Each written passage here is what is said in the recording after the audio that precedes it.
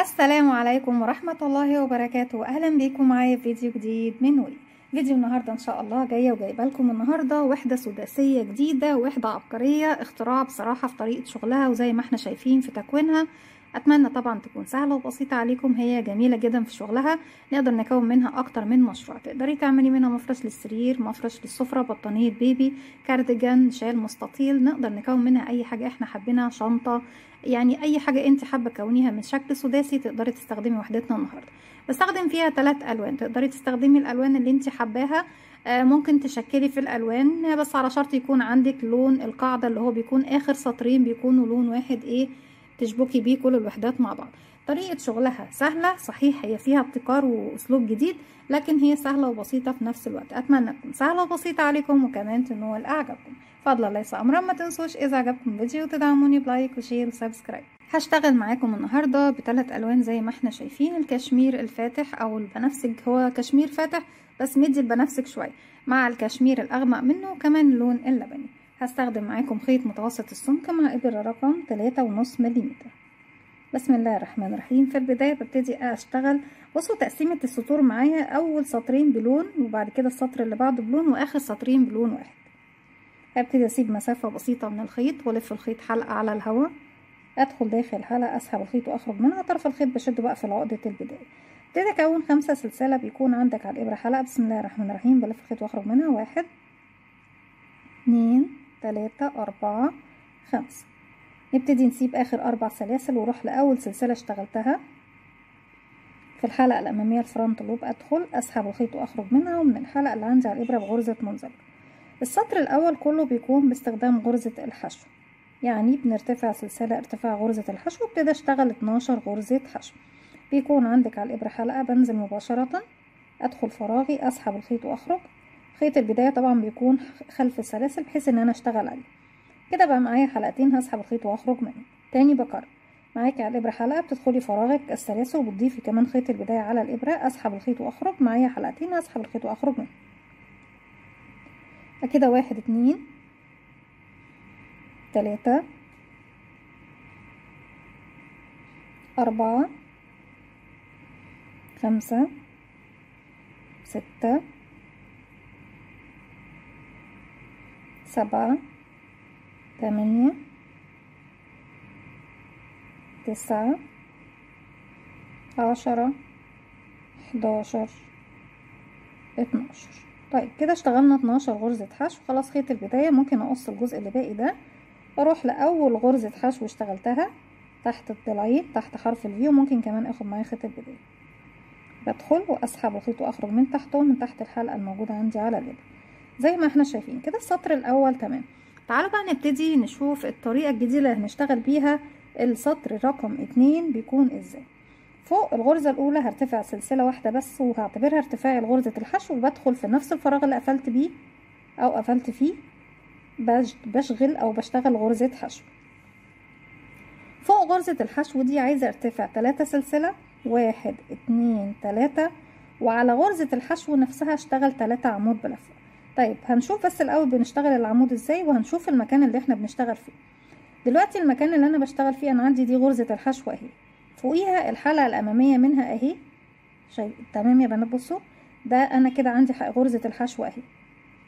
دول حلقتين خلفية وامامية. لا، هسيب الخلفية وادخل في الامامية الفرونت لوب، وفي الحلقة اللي وراها على طول من جسم الغرزة نفسها. تمام. وابتدي اشتغل في المكان دوت ال3 عمود بتوعي. نرجع تاني. طيب نشتغل بقى العمود بلفة ازاي. بيكون عندك على الابرة حلقة، بلف لفة واحدة لانه عمود بلفة واحدة جاية من اسمها انك تلف الخيط على الابرة مرة. اصبح معاكي حلقتين. زي ما قلنا مع بعض انا ماليش علاقة بالحلقة الخلفية، لا هروح للحلقة الامامية وهدخل كمان في الحلقة اللي وراها من جسم الغرزة. هسحب الخيط وهخرج. كده بقى معايا 3 حلقات.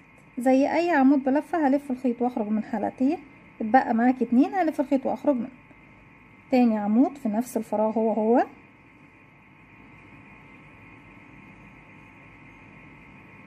تالت عمود في نفس الفراغ هو وفي نفس الفراغ هو هبتدي اقفل بردك في نهاية السطر.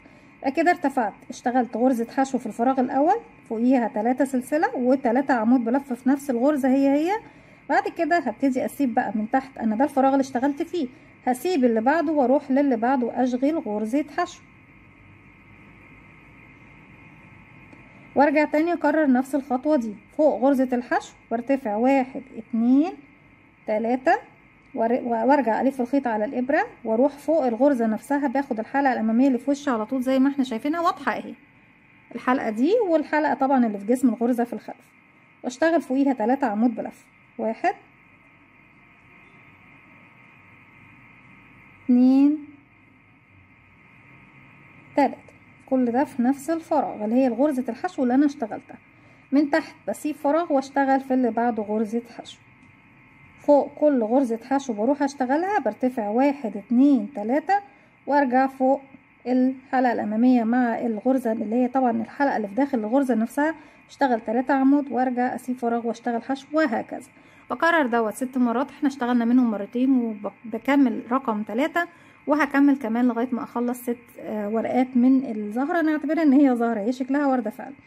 وبعد كده ارجع لكم نكمل السطر الجديد مع بعض.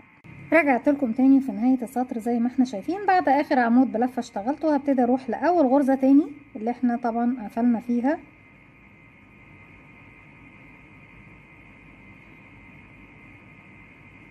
وادخل واسحب الخيط واخرج منها ومن تحت الحلقة اللي عندي على الابرة بغرزة منزلقة زي ما احنا شايفين. احنا بنقفل في اول غرزة اشتغلتها وقفلت فيها طبعا اللي هي ال3 اعمدة اللي فوق. نبتدي نجيب بقى الخيط الجديد، سيبي منه مسافة بحيث ان انتي بإبرة التنظيف بعد كده تبتدي تقدري تلضمي الخيط وتقدري تشتغلي بيه زي ما انتي عايزة بحرية. بقفل عقدة بداية وبسحب الحلقة الجديدة من تحت الحلقة الموجودة عندك على الإبرة، شدي خيط اللي هو طبعا اللون التاني، سيبي كل الخيوط بتاعتك في الخلف، وفي النهاية خلاص بعد ما تخلصي وحدتك ابتدي قصي الخيوط ونضفي الوحدة بتاعتك. ارتفاع سلسلة فوق نفس الفراغ الاول هو فوق غرزة الحشو، بشتغل كمان غرزة حشو.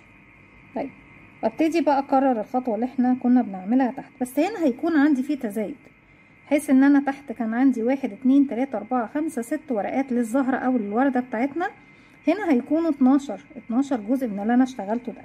فوق غرزة الحشو بشتغل مرة كده، انا اشتغلت غرزة الحشو بشتغل فوقيها 1 2 3 سلسلة، وارجع تاني زي ما احنا كنا بنشتغل تحت، باخد الحلقة الامامية منها والحلقة اللي في جسمها نفسها من الخلف، اشتغل 3 عمود، 1 2 3.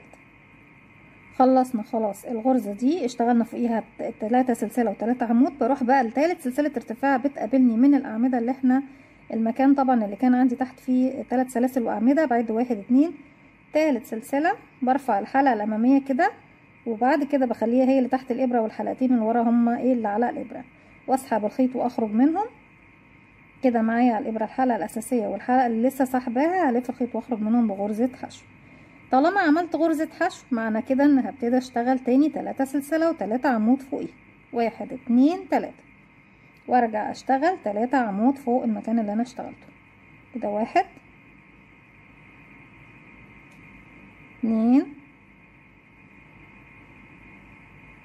3. خلصنا. بروح فين بقى يا بنات دلوقتي؟ بسيب بقى ال3 عمود دول وانزل عند غرزة الحشو اللي كانت عندي تحت، وابتدي اشتغل عليها غرزة حشو زيها. بسم الله الرحمن الرحيم. خلصنا واشتغلنا غرزة حشو زي ما قلنا مع بعض، هي قاعدة خلاص معانا في الوحدة دي. اشتغلتي غرزة حشو معنى كده ان فوقيها 3 سلسلة و3 عمود، 1 2 3. بنقفلهم فين يا بنات؟ بنقفلهم في ثالث سلسلة ارتفاع من الأعمدة اللي عندي تحت، 1 2 3. أول عمود اللي هو عبارة عن 3 سلاسل في ثالث سلسلة منه، بدخل أسحب الخيط وأخرج، ومش بسحبها بقى بمنزلقة، لا أنا بعمل غرزة حشو، بسحبها كده بالشكل ده وهي والحلقة اللي معايا على الإبرة، أرجع تاني أسحب الخيط وأخرج منه، وأرجع تاني أرتفع 3 سلسلة 3 عمود وأروح هنا أعمل حشو، وأرجع 3 سلسلة 3 عمود وأروح هنا في السلسلة رقم 3 حشو، وهكذا. بفضل بقى شغالة على الأماكن اللي احنا قلناها دي. بصوا يا بنات، الأماكن اللي بشتغل فيها غرزة الحشو نفسها وثالث سلسلة ارتفاع، غرزة الحشو، ثالث سلسلة ارتفاع، غرزة الحشو، ثالث سلسلة ارتفاع، وبكرر دوت لغاية ما اوصل لنهاية الراوند. رجعت لكم تاني في نهاية السطر بعد اخر ورقة اشتغلتها. بنعد 1 2 3 4 5 6 7 8 9 10 11 12. فوق اول غرزة حشو كنا شغالينها بدخل بردك تاني واقفل بغرزة منزلقة. هنا انا المرة دي بقفل بمنزلقة مش حشو يا بنات، لان احنا كده كده في اول السطر كنا شغالين غرزة الحشو. بتسيبي خيوطك كلها في الخلف، بجيب الخيط الجديد وابتدي اعمل عقدة بداية واسحب الحلقة الجديدة من تحت الحلقة الموجودة عندي على الابرة. اول حاجة ببتدي اشتغلها هي عمود سلسلة، 1 2 3 سلسلة وبعتبرهم عمود وسلسلة كمان، يبقى اول حاجة اشتغلناها في السطر ده كانت 4 سلسلة. بروح لتالت سلسلة ارتفاع بقى من العمود اللي عندي هنا 1 2 رقم 3 بدخل واعمل غرزة حشو، بمعنى ان اشتغلت عمود سلسلة حشو في تالت سلسلة ارتفاع. باخد سلسلة وهروح اشتغل عمود بلفة فوق غرزة الحشو دي، يعني بسيب الثلاث اعمدة دول وبروح فوق غرزة الحشو واشتغل عمود.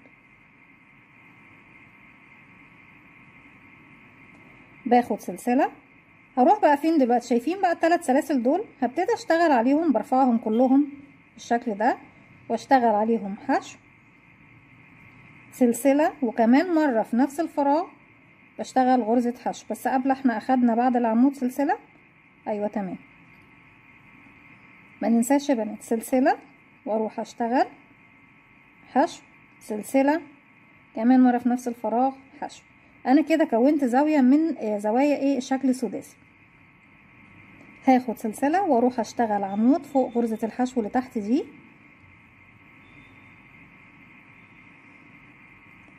سلسلة وهروح لتالت سلسلة ارتفاع 1 2 رقم 3 هشغل فوقيها غرزة حشو واحدة سلسلة ونرجع تاني فوق الحشو اللي تحت عمود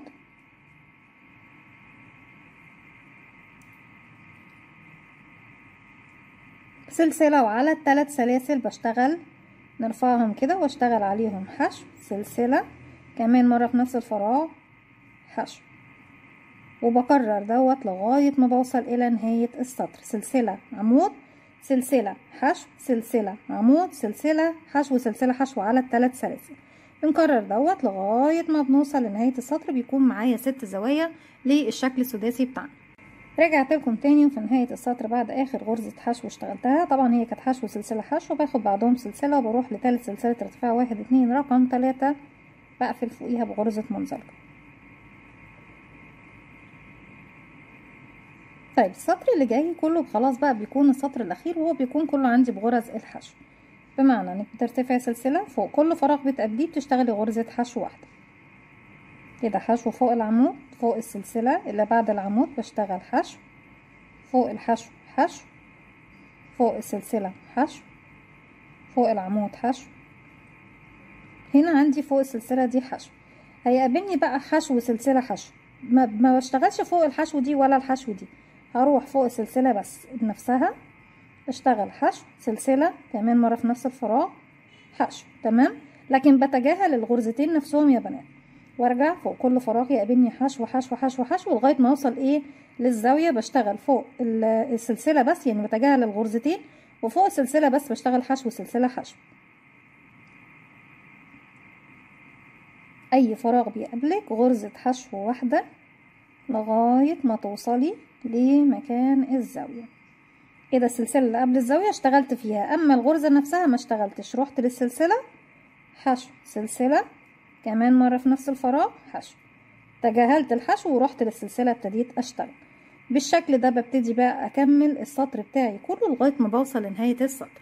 رجعت لكم تاني، وطبعا في المرحلة اللي جاية احنا خلاص خلصنا الوحدة بتاعتنا، عايزين نشوف بقى طريقة التشبيك بتاعتها. شرحناها مع بعض اكتر من مرة لكن بردك هنشرحها مع بعض دلوقتي، وهي باستخدام غرزة المنزلقة. لو مش حابين تشتغلوا او تشبكوا بغرزة المنزلقة او بالابرة الكروشيه، ممكن بعد ما تخلصي وحداتك كلها بالخيط والابرة. وطريقة التشبيك بالخيط والابرة انا كنت عامله لها فيديو مع 10 فيديوهات كمان للتشبيك باكتر من طريقة، للي يحب يراجعهم اتمنى انهم ينولوا اعجابكم. هنا طبعا عشان ايه ما تضطريش انك تفصلي الخيط بعد كل وحده بتشتغليها وبعد كده تبتدي توصلي خيط جديد وتشتغلي، لا احنا ممكن واحنا شغالين بعد ما نخلص وحدتنا نبتدي نشبك الوحده الجديده. طيب هنا انا عندي السطر الاخير، المفروض ان انا اللي باقيلي فيه هي مكان الزاويه الاخيره. هبتدي اشتغل فيها غرزه حشو عشان اشبك بقى الجانب دوت مع الجانب اللي قصاده هنا. فبشتغل فوق السلسله حشو، وهبتدي اشتغل سلسله وحشو زي ما احنا شايفين، وارجع بعد كده هنا ايه غرزه حشو، واروح ايه اقفل بغرزه منزلقه بالشكل دوت. انا كده واقفه في المكان دوت. طيب طرق التشبيك باستخدام غرزه المنزلقه، ان انا لما باجي اشتغل يا بنات بجيب الشغل ايه على وش بعضه، بشتغل على الظهر مش بشتغل على الوش. انا محتاجه بس ان انا ايه اشتغل، يعني همشي بمنزلقه تاني، هرجع بمنزلقه تاني. عايزه ابتدي من عند الزاويه عندي ايه، هرتفع سلسله وامشي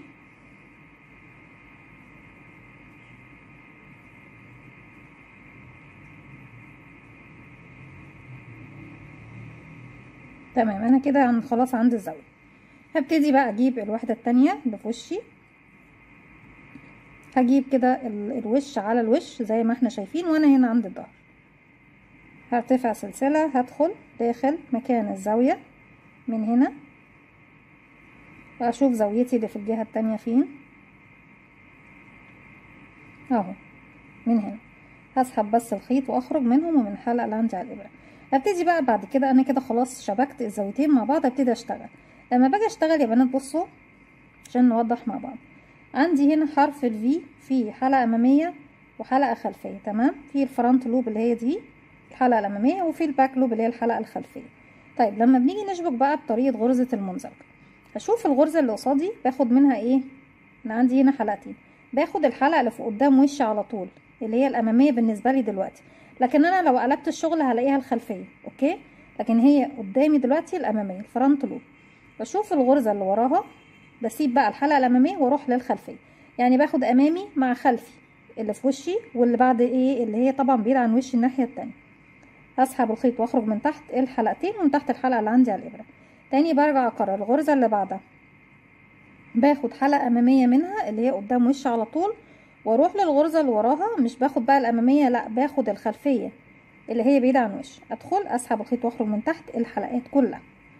بكرر تاني الغرزه، باخد منها حلقه اماميه اللي في وشي الوحده اللي في وشي، واللي بعد اللي هي طبعا اللي في خلفها باخد الحلقه الخلفيه، يبقى امامي مع خلفي امامي مع خلفي وهكذا، واسحب الخيط واخرج من تحت الحلقات كلها.